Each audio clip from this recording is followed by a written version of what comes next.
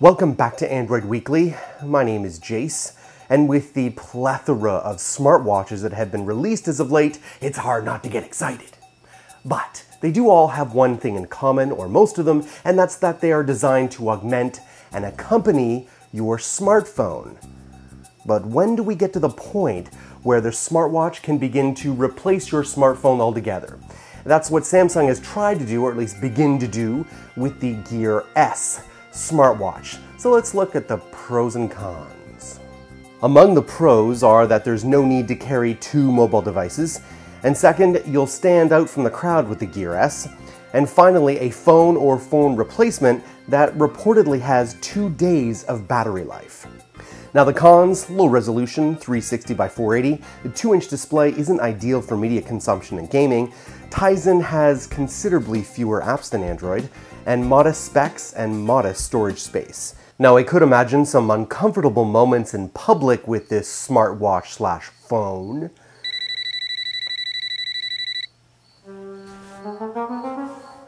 Hello. Just called to say I love you. Look, I'm shooting right now. Say the word. Say it.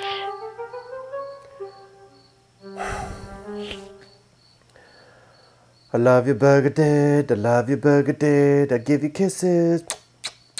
I love you, burger dad. Bye-bye. Have fun with your friends. Shut up. Now, to be fair, those are the rumored specs surrounding the Gear S and its attempt to replace your smartphone.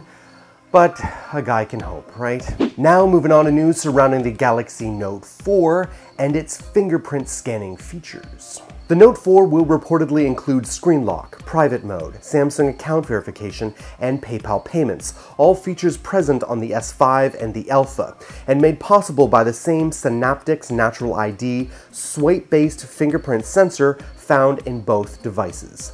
Among the new features is the fingerprint shortcuts, which lets you assign a shortcut to a specific app or piece of functionality.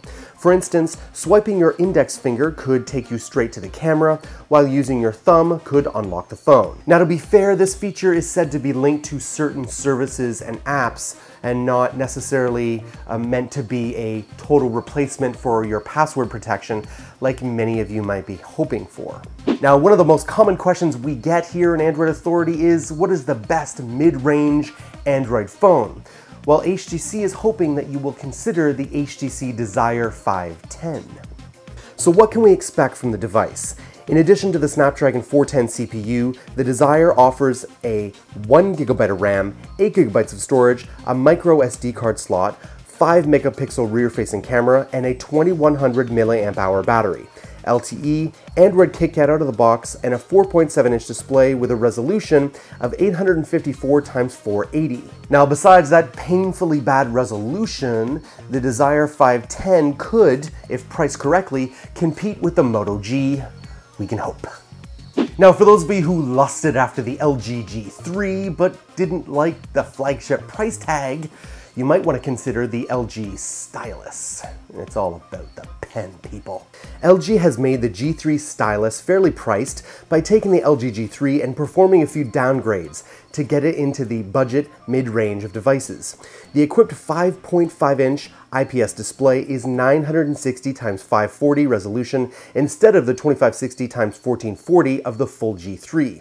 You'll also find 1GB of RAM, 8GB of internal storage, and a 13-megapixel camera on top of a whopping 3000 mAh battery, all powered by Android 4.4.2.